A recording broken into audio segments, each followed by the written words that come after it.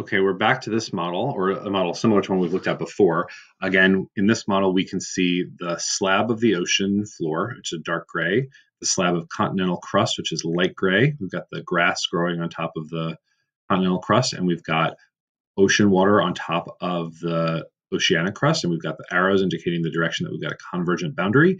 We've got the convection currents on the bottom that are pushing the plates together, right? So we've got magma that is getting cooler and more dense, so it's falling and pulling these crusts together. And the boundary is going to be right in between these two arrows here, which is a little different. And this is very similar to what we saw in the Japan situation.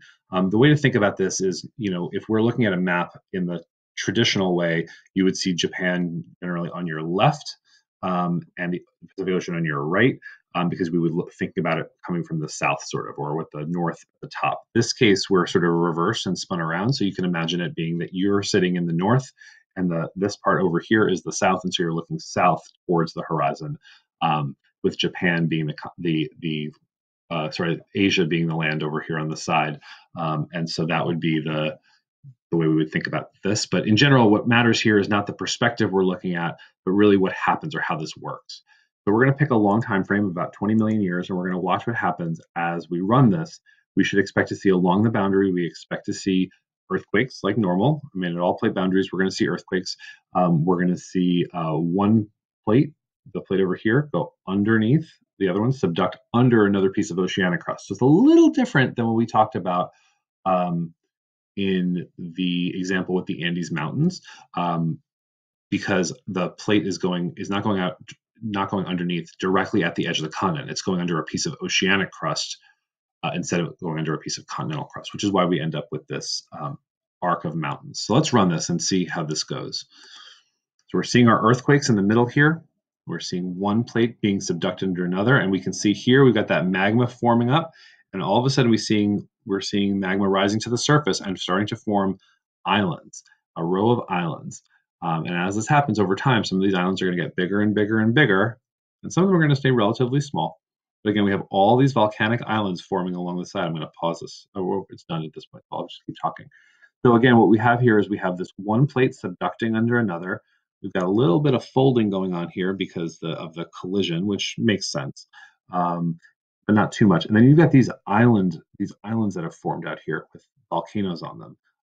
And the reason is that the melting of this crust as it's sliding underneath along this line, along this trench that would be forming out here, the magma and the seafloor sediments and all that stuff, as it's undergoing friction and it's going into the mantle, it's starting to melt and form these magma chambers in the crust. And eventually some of it leaks up to the surface, forming volcanoes. So this set of islands would represent Japan, the islands of Japan. This would represent Asia over here, so like mainland Asia, like for example Korea and China and Russia, sitting sort of on this side, and then this would be the Pacific Ocean, and this would be the Pacific Plate. I'm going to run through this one more time just so you can watch it happen again. Again, 20 million years. We're going to run this. We're going to watch the formation of those volcanic islands off the coast of the continent where one oceanic plate goes under another. We call that process where one plate goes under another subduction.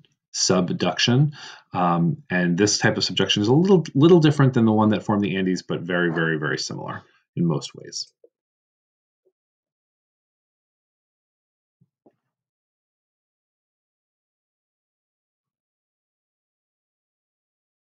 One thing that's interesting to note that in Japan and other places where you have these island arcs, occasionally new islands form. New volcanic islands will pop out of the ocean periodically, out of nowhere.